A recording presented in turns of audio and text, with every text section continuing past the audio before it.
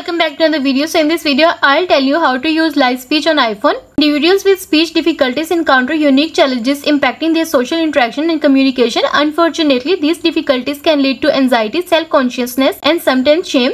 Live speech is one of the accessibility features and app designed to help individuals with speech difficulties. In this video I'll tell you how to use it.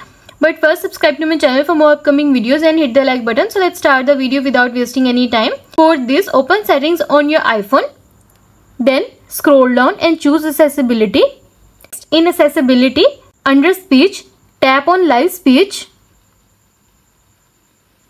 Tap on it. Next, tap on its toggle button to enable it. Next, under voices, choose your preferred voice.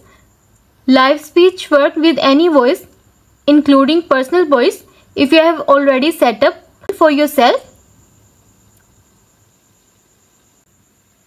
Hello, my name is Lee. You can choose any voice if you want. When you are ready to use live speech, triple click your iPhone's or iPad's side button or home button to access accessibility shortcut. If you have designed more than one accessibility feature, for the accessibility shortcut, select live speech from the pop-up that appears. The live speech window will then appear on your screen and you are done. Next thing I am going to tell you, typing during conversation can be time consuming. Consider preparing by saving phrases, questions or answers to your device to make interaction more fluid and allow quicker responses. The preparation can help ensure conversation run more smoothly and enable you to participate more promptly. For this, in the live speech section, tap on phrases. Tap on the plus icon at the top right corner of the subsequent menu.